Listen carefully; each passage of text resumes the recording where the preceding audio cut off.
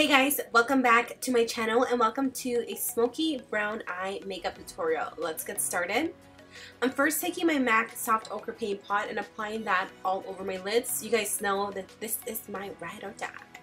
Then I'm taking the Sexy Mama setting powder. This is also my ride and die, and I apply that just to set the primer to make sure it doesn't crease. After that, I'm taking Morocco. This is by the Anastasia Beverly Hills World Traveler Palette, or the Shadow Couture Palette, whatever you guys want to call it. But I'm applying that all over the upper crease very messily. Then I'm taking this gel eyeliner by ColourPop. It is called Stomper. It is a gel eyeliner, so when you apply it on the lids, you have to work rather quickly with this because it does set fast. So work fast with this because it'll just set and then you'll have a hard time trying to work it. Now, another tip that I can give you guys when you are doing a smoky eye, don't take any base up to the crease. Slowly work your way up to the crease because then it'll be a hot mess. I'm going to take Fudge by that same palette and I'm applying that on top of Stomper by ColourPop. And even though these two colors are totally different, this one is more of a true chocolate brown, it's still going to stand out really pretty and it's just going to make our eyes just pop. This specific eye look looks gorgeous on my brown eye girls.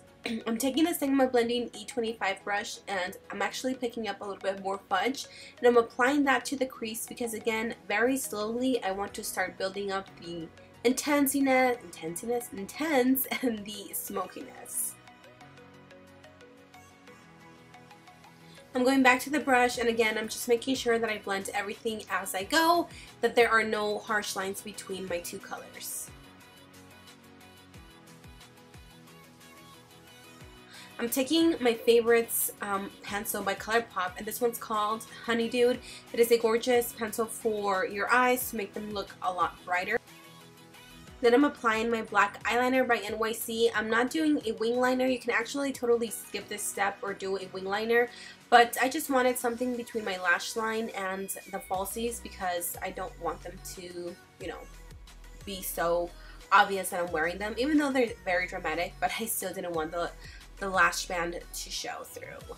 Now I'm going to take Fudge and Morocco, I forgot the name for a second, and I'm applying that to the lower lash line just to smoke it out a little bit. And obviously take your time when you're smoking your lower lash line because that's the only way that it's going to look very nice and put together. I did apply my lashes and I was just waiting for that to dry. Now I have two lip options. Option number one is Shroom by Lime Crime, and then the second one is Chocolate Wasted by Dose of Color. So let me know which one is your favorite. Subscribe if you haven't already, and I'll see you guys in my next video. Bye!